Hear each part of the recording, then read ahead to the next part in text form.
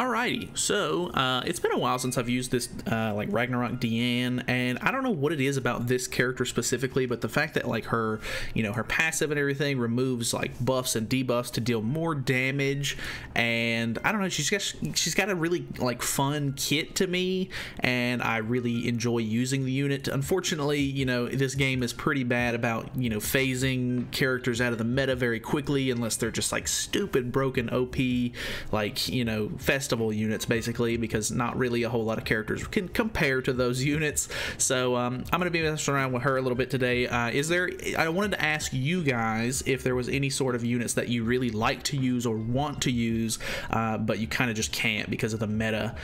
So I guess leave me some suggestions down in the comments on who you like and who you want to use or whatever. But yeah, if you haven't subscribed already, feel free to subscribe. I know I don't have the cam on or anything like that, but it's really weird to record where I'm at right now, so until I get back to my house, it's gonna be a little bit like this. So yeah, let's hop into a match really quickly and see how it goes. Alrighty, so we got our first match here. It is basically just a festival team, so alrighty, let's see what we can do here. Got a little bit of extra ignite on Diane. Alright, understood. I guess we will do another one. Be right back. Alrighty, so that forfeit was actually enough to bring me back up to Masters, which is kind of nice. So let's see what we can do here. We have a Lilia on the team, and she is always a pretty big threat. So I could potentially go for... Yeah, I think what we'll do is we'll get some damage out on melee. We already have the level 2 here for Gother. So 83k on him's not too bad. If I were to have ranked up, I could have attack sealed him with that Diane card, and her other card is actually kind of nice too, because if you can rank it up, you get more ultimate move gauge depending on what level it's on. So that one's kind of cool. I don't know, I think Diane, I said in the beginning that like, some units just can't be really used in the meta nowadays. I think Diane is kind of on the cusp of still being okay to use, just because the character is, she deals with buffs and debuffs, removing those to do more damage, and that's really nice right now because there's a lot of people in the meta at the moment who can put buffs on. Melee gains buffs over time. If you run her with Kyo, they get ignite stacks put on them, which is pretty interesting as well. So I think what we're gonna do is let's rank up on Diane. We'll try to get, or we'll use his first, so that way she has as many ignites on as possible, and then we are going to use Diane to hopefully clear that up. So a level 3, boom, boom, boom, co-destruction 182. That's not as good as I was hoping it would be, but ooh, yeah, 130k on that, or yeah, 130k is not nearly as good as I was hoping it would be. We get the ult on Gother, but unfortunately it's just not soon enough. I'm interested to see how this goes.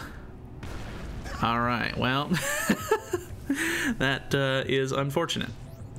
Well, I guess we'll just have to move to the next one. Alrighty, what do we got? So we have a Bond team. I'm not super thrilled about going against a Bond team, especially with my main DPS being a green unit, but maybe we can do something here. I think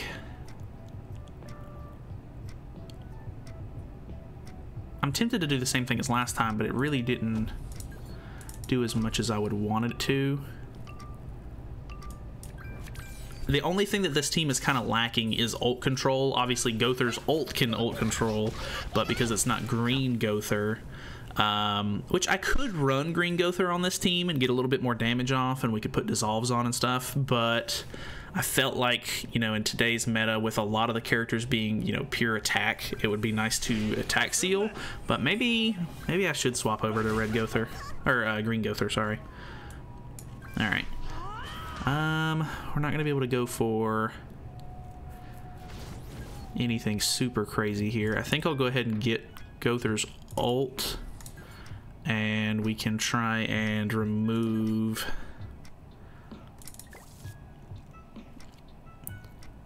Let's not go for the ult, actually. Let's use this and try to get rid of the buff that Bond has put on. So that's really nice.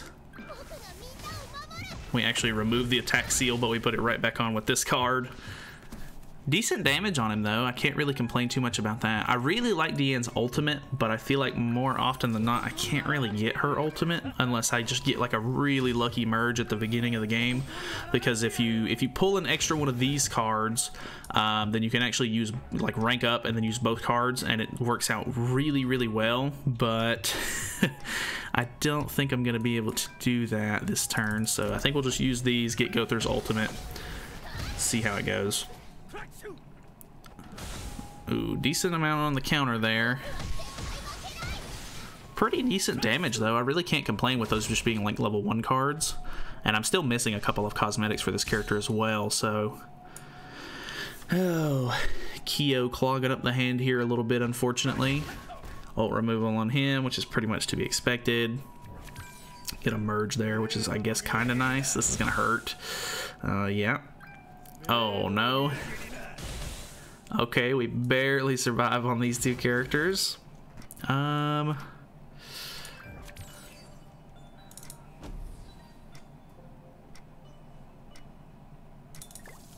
there's no way for me to attack seal without... That's fine. We'll attack seal and hit him so that way we remove that buff if possible. Yeah, because I think it removes buffs first and then it removes debuffs, which is actually kind of interesting. If he puts up a stance, he'll cleanse, which could be an issue. We'll at least reset ultimate move gauges here, but we don't have another way to attack seal this time, so he's going to be able to attack and most likely kill me, which is just unfortunate. So let's go for just these, I guess. Not really a whole lot we can do here. The Bond team is just, you know, the Bond team, so... Alright. Unfortunately, we activate the Holy Relic here. Not quite, actually. Ah, so close, though. Yeah. That's a rip. That's a rip on our end. This is not going well. Alrighty, what do we got? Okay, so we've got a melee team. This is actually... Okay, well, he out-CCs us, so he gets to go first, which is probably going to be very bad. He's probably going to single target a whole lot on... Kyo here, and I'm not running red Tarmiel on him, I'm running blue, and I don't remember, I think I was just doing that so I could get a little bit of extra CC, but I feel like if I was just going to go up against a big whale, I would probably get, you know, out CC'd regardless, so maybe that was not the smartest play, but this could be okay-ish if we end up pulling some more Diane cards. Or maybe if we can get some attack seal going. This is not bad. Okay, so let's go for the upgrade. We'll get our ultimate from this. So he's going to have to rely on the one and Escanor to kill me here. I might actually kill Melee. I do. Okay, so depending on who's in the back, this could be bad. If it's Bond coming down out of the back, which it's not, okay. It is King, which could still be kind of an issue. We can attack seal, but Escanor is going to become immune next turn. I'm kind of hoping he didn't pull a King card if possible, so we don't have to deal with the shield. But I guess we'll just kind of have to see. He did pull a King card, of course. So now we have to deal with that. Okay. This is gonna hurt. Oh my god, dude, Escanor's so dumb. That is ridiculous. Well, another one down the drain, I guess. Alrighty, so I swapped over to Green Gother and I put Red Tarmiel Link on Kyo, so we'll see how that goes. I'm not expecting too much, but let's go ahead and just do an upgrade on Diane. We'll just get some extra damage off. This should attack seal as well. I think this might be a bot, but he has the Ludo with Holy Relic on, or well, I don't know if that's Holy Relic or not, but I didn't even actually look to see if he's lowering any of us. He's not lowering any of us, so that is pretty much a wasted Ludo there. He cannot attack with King, so no shields, which is really good because now we can get our ultimates. I think what we can do here is, well, unfortunately, he put the dissolve on, so we're not going to be able to do that, but that is okay. I think we can use both of these cards to get rid of King. Actually, let me just use this card to get rid of King. We'll upgrade and use this card just in case, but hopefully that'll hit like Ludo preferably, not Gother. We shall see.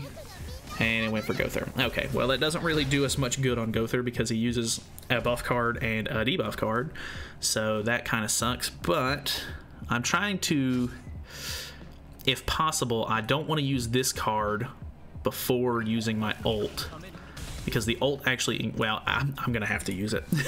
He's just, you know, putting debuffs on me, which is unfortunate, or putting dissolves on me.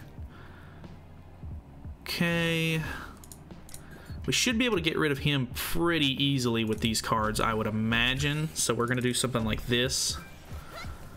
Bam, bam. Oh my god, 429k damage on him is pretty nice. I really can't complain about that. Finally a decent match where we're not getting absolutely, you know, destroyed, but then again, I'm pretty sure this is a bot, so kind of unfortunate. Like I said, it's just really annoying, like, dealing with the meta nowadays. Like, you know, it's just a whole bunch of, like, Trader Melee, King, or Bond teams, and, you know, they just, all of those teams have the utility they need or the damage output that they need to just absolutely beat through the rest of the meta, which is just super unfortunate.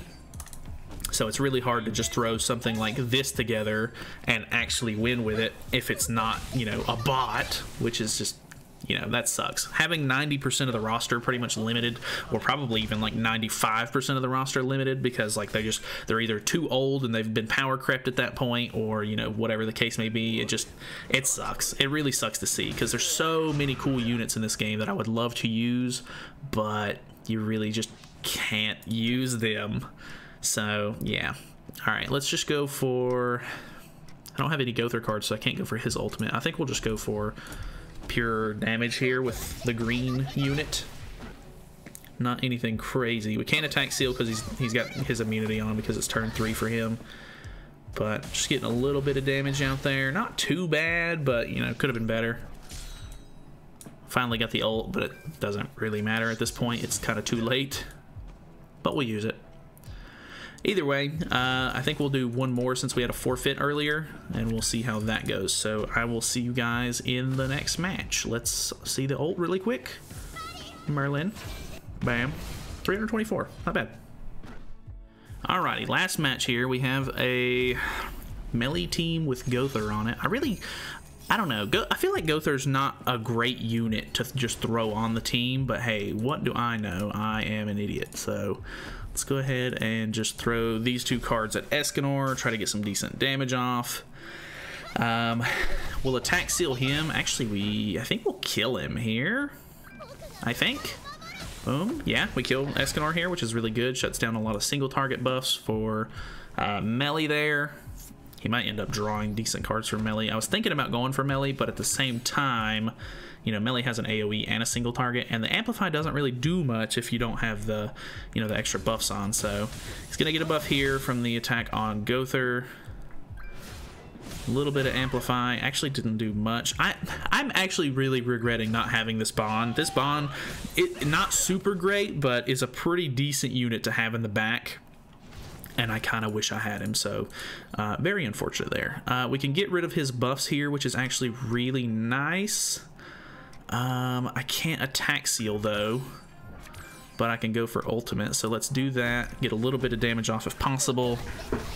It depends on his Gother's cards on whether or not we're going to be able to get our ult here, and he has potential to lifesteal quite a bit of damage back on that, so that's gonna be very interesting. I'm assuming he does get rid of my ult here, or okay, he seals the ult, which is basically the same thing. I think I should have just put the I think I should have just went for the dissolve card there. That was probably a big dumb play. I think we actually kill melee, so not the worst thing in the world. I'm not as worried about Ooh, he's got the Tarmio. Oh no, the Tarmio Grace saved him so bad there. That is so dumb. Well, I think I've lost this last match, unfortunately. Oh, I don't know. It's just disappointing. Like, I would love to use some like off-meta teams and stuff like that, but it just... You can't really compete with that much damage on a single card. Like, it really isn't viable. I don't know. It sucks. But yeah, well, actually, he didn't do nearly as much as I thought he was going to do there. He went all melee, which is probably the better play. Either way, that's pretty much it from me. I don't know, kind of disappointing to be honest, but I still like using the unit. She's actually a lot of fun, but I don't know, you can't use her all the time because, you know, you get crapped on. But either way, thanks so much for watching. Hopefully you guys enjoyed the video. Feel free to subscribe if you haven't already, and I'll see you in the next one.